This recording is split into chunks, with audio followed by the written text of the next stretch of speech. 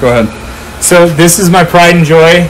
This is my captive-born baby. It was actually Joe Satowski's personal animal that he had kind of did a little bit of the groundwork for me last year. And I got her as a baby as well. And Killo, how are you? How are you doing? This is another Croc Monitor. Yeah. And so she's a year old. It's okay.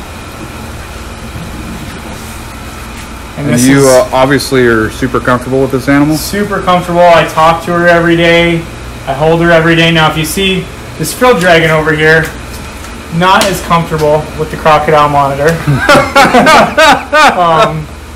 Look at that, dude. Yeah. How about that for a threat display? Yeah, not so comfortable. She'd have you for lunch, dude. Yep. But, yeah, Killo has just been the most amazing experience. Her claws leave some to be desired, but she's just a very deliberate, slow-moving animal. Sorry, I want to get the... These guys are super intelligent, and maybe you can explain why, you know, for those that are watching this, a little bit about Croc Monitors just in general. Yeah, I mean, they're considered, you know, one of the most intelligent of all reptiles. Very little is known about them, other than we do just see how intelligent they are, that ability to tell the difference between who's feeding them and what's food. Very, very sharp claws. And sharp teeth.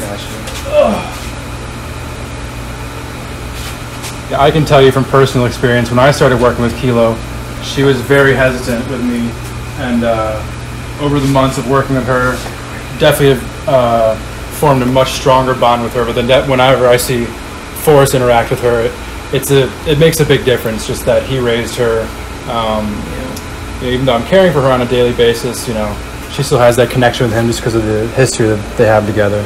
Yeah, I compare it to like a dog. You know, it's just incredible.